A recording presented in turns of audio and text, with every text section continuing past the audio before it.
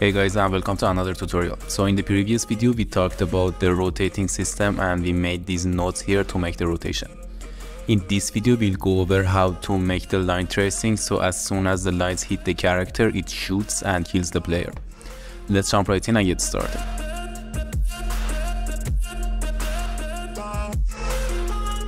Let's open up the blueprint we made, and now here we need a line trace by channel. I'm gonna activate it by an event tick node so it shoots a line on every frame of the game. Now we need to define the start and end point of the line. I'm gonna use the spotlight to define the location and the rotation of the lines, meaning that the line will start from the position of the spotlight and use its direction as well. So let's drag it into the event graph and then get world location. Now we have its location and we can use it as the start point of our lines.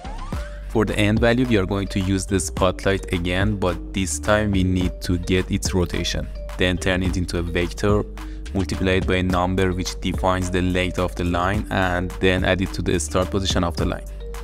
So let's get world rotation, then add a forward vector, so we change the rotator into a vector value and then multiply it by a number.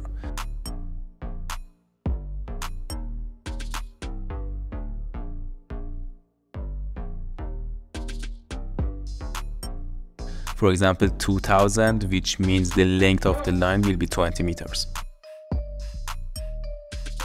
Then let's drag a line, hit plus to add it to the start position and then plug it into the end input.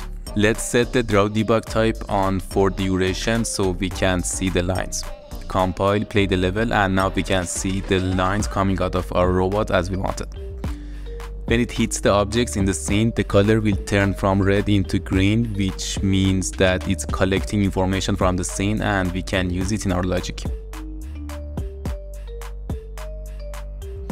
Here in the line trace, right click on this pin here and hit split struct, and these are all the different kinds of information you can use from the line trace by channel. The one that we are going to use is this one here.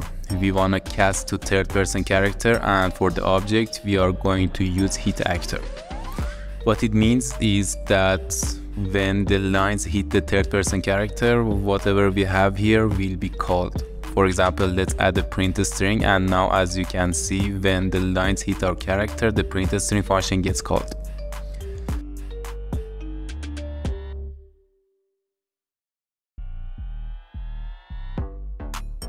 Okay, now let's delete it and make it dead function for our character instead. Let's go to the third person character and here in the event graph, add a set simulate physics function. I'm gonna use the mesh as the target, and now by triggering this function, my character will fall and it will look like he has died. Of course, there are other ways to replicate the death animation, but for the sake of this tutorial, this method will work fine. Here select the mesh, scroll down to the collision tab and then set the collision presets on ragdoll. In order to see how it works, I'm gonna right click here and type keyboard. Then let's choose Q and plug it into the simulate physics function. Check simulate, and now you can see that when I press Q on the keyboard, this will happen and looks like he has died. After he dies, we can still give input, which feels weird, so let's disable input here, and for the controller let's add get player controller, and now we are good to go. Now when he dies we cannot use the keyboard anymore and everything will stop working. Here we don't want to trigger the simulate physics function with a key, and we want to do it with the line tracer we made earlier. So let's disconnect the key and add a custom event instead. Let's name it die, and now we can go back to the robot blueprint and here type die and add the function to the event graph.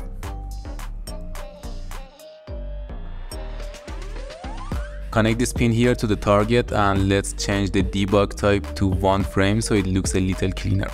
Let's compile and play the game, and now you can see that when the line hits our character, he dies.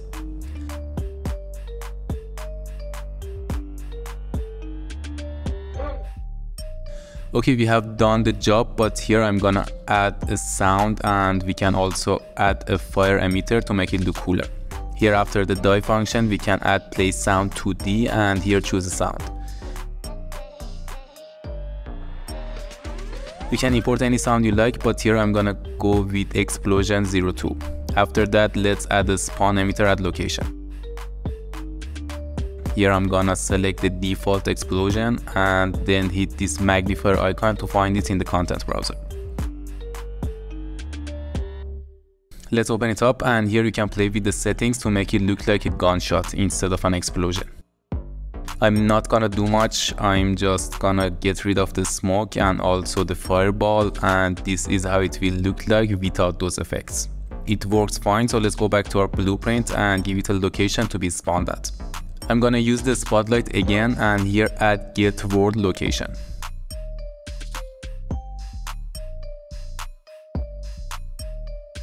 I want the particle to be spawned here under the light, which the gun can be. So here I'm gonna type add and then add 30 to the X value and minus 60 to the Z value to move the explosion somewhere around here under the spotlight. Okay, let's compile and play, and yeah, as you can see it's working, and now we have the sound and the particle effect.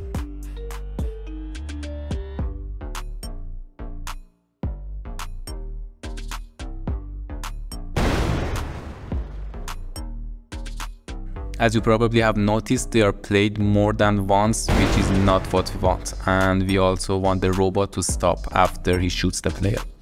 So let's go back to the blueprint and finish the job. We wanted to play the sound and spawn the emitter only one time, so here before they are called I'm gonna add a do once node. It means that whatever we have here will be triggered only one time, which is exactly what we want. You can see that now we don't have the repetition of the sound anymore, and we are ready to go to the next part. We want to stop the rotation after the line trace has hit our character. So here before the set relative rotation functions, I'm gonna make a branch. It means that when this boolean variable is true, the rotation will take place, and when it is false, the rotation won't be called and the head will stop at its location. We want to control this boolean with our line tracing mechanism. So let's make a boolean variable here and name it isAlive. It's compiled to be able to control its value, and let's put it on true. Now drag it into the scene, hit get and plug it into the branch nodes we made. Again drag it into the scene and this time hit set. Connect it to the emitter function and here put it on false, meaning that he's dead. To sum up, what is happening here is that when the character is alive, which is the default situation, the rotations work, and after he is hit by the line tracer, the variable will be set on false, which means that the character is dead. And when he is dead, nothing will happen here anymore and the robot will stop.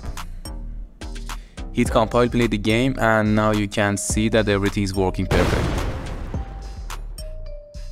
Here let's put the debug type on none, and that's it. That's how I made these killer robots here, and I hope you learned something new from the topics I covered in these two videos. Thank you guys for watching, and if you enjoyed the video, please don't forget to leave a thumbs up and subscribe to the channel. Catch you later.